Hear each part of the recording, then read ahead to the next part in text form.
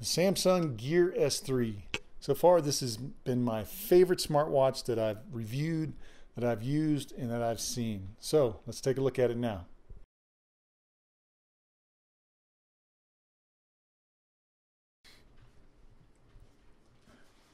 Okay, so taking a further look or a closer look at the Samsung Gear S3 Frontier, the first thing you notice is the size of it.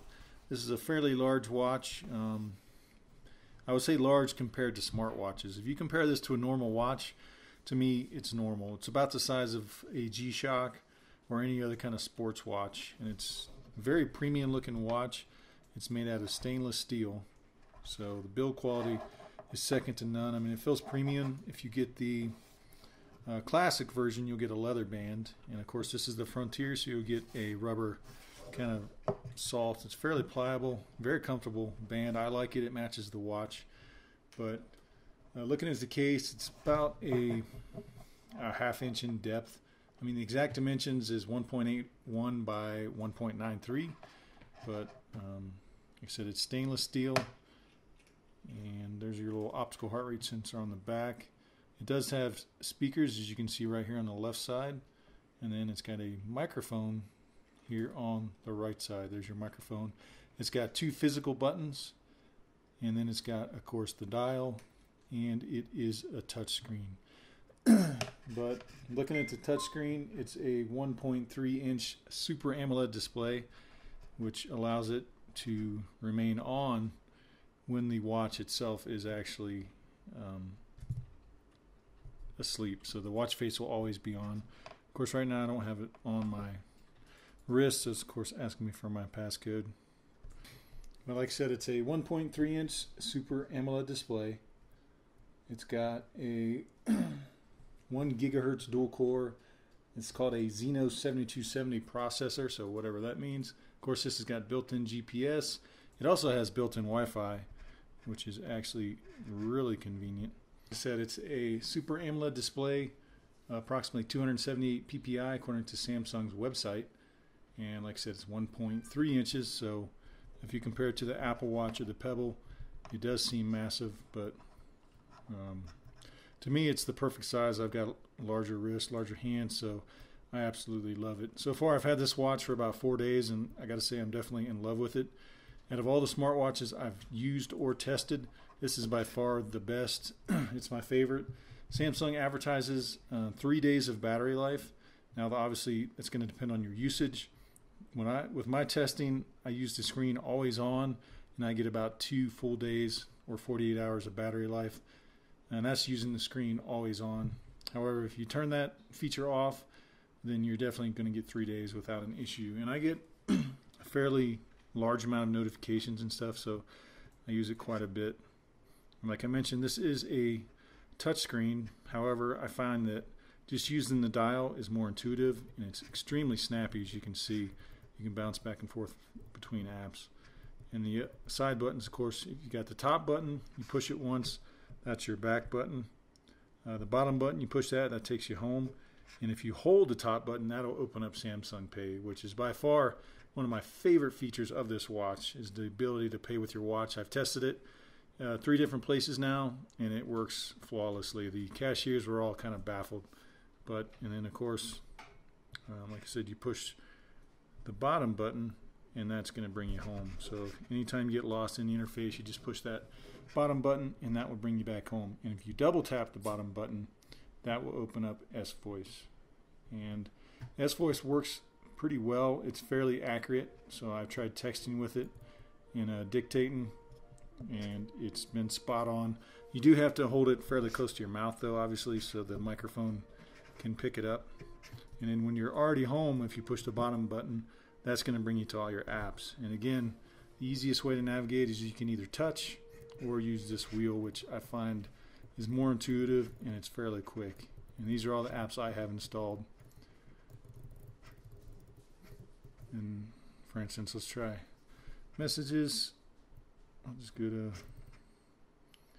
one here. Here's my Amazon one. We'll see if it'll let me respond, just so I can show you the voice, even though it's not going to go anywhere. So yeah, so here Obviously, I can use my canned messages that you can edit in your phone. I can use voice. I can send emojis or use the keyboard itself. So let's try the voice. Of course, I'm not very close to it, but we'll try it. This is a test. There it is, and then you would just hit send. So it's fairly accurate, and I'm not close to it at all, and it gives you the option to send it as a text or audio. As I said, my favorite feature so far of this is probably being able to pay with my watch, which is cool. But just the face in Tizen OS so far is the smoothest experience I've used on a smartwatch, and I've used the Apple Watch, I've used Android Wear itself, and Pebble, and finally I've used Microsoft. So I've used everyone out there as far as the operating systems, and by far this is the most intuitive and snappiest of all of them. And of course, this does also have built-in speakers. You can pair Bluetooth headphones to this, or you can use the internal speakers to actually play stuff. I'll give you a quick demo here. I don't know how it'll pick up, but we'll try. And you can use the dial to adjust the volume.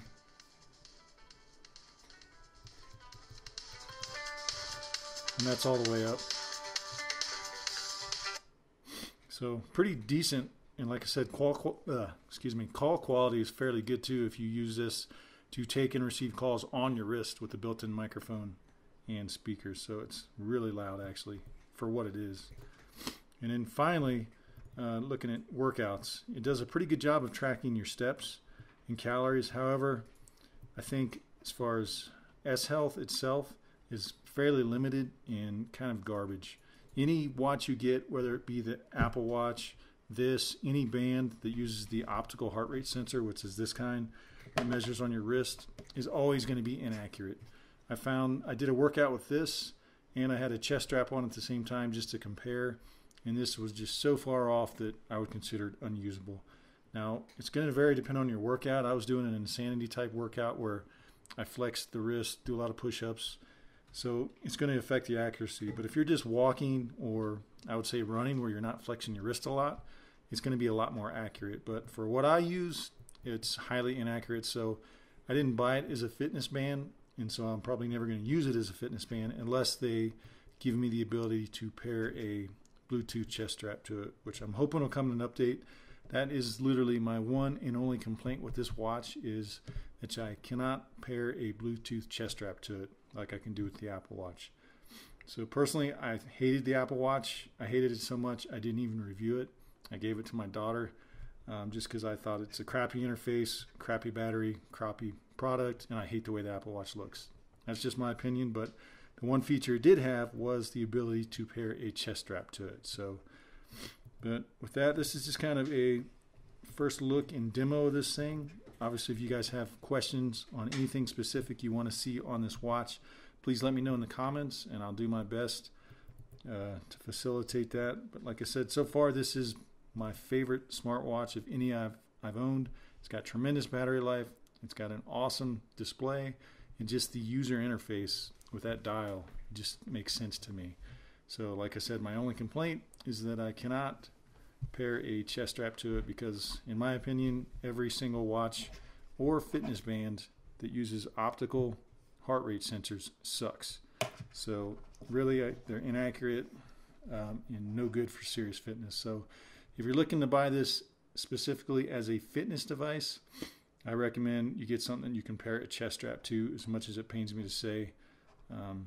But if you're looking for the best smartwatch out there, this is currently the best smartwatch that you can buy, bar none. Like I said, I've used every OS out there and tried most smartwatches that are available on the market right now, and this to me blows them all away. So really enjoying it, and I'll try and do some more videos on this just as I get more into the features.